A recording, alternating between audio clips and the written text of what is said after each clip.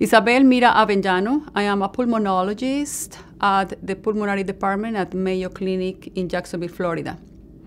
We will talk about an article that will be published in Mayo Clinic Proceedings titled Pulmonary Manifestations of Connective Tissue Disorders.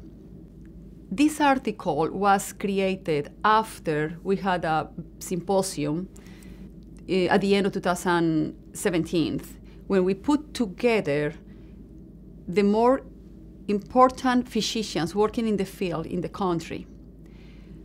With them, we continue working, trying to get as well all their information, what they are doing, what are the results, and then put all this together in order to have the better understanding and the better plan of care for these cases.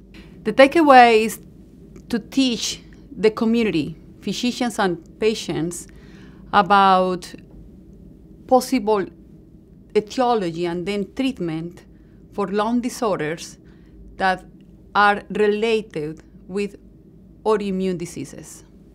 This is an excellent summarize about what has been described and recognized so far in this field. It's not easy to get the amount of physicians that were part of this that are recognized as experts in the topic in the country. We want to show what is the standard of care for these patients at this point. At Mayo Clinic in Florida, we have created a combined clinic between the pulmonary department and the rheumatology department. So each patient that is coming to us with this possible diagnosis is seen by one of us in our pulmonary department and one of the physicians at the rheumatology department. And then we together got a consensus about diagnosis and is the best way to treat these patients. At the same time, we involved other specialties like radiology and pathology when indicated, try to get the best approach in each case, keeping in mind that many of these patients require kind of individualized medicine because each case could be a particular challenge. So the best message that is given through this article is to teach the other physicians in the field, all the physicians that are involved in these cases, not only the pulmonologists or the rheumatology, but the primary care physicians, about how to approach each case and how to help the subspecialized physicians that initially are seeing the patient to continue the care of these cases.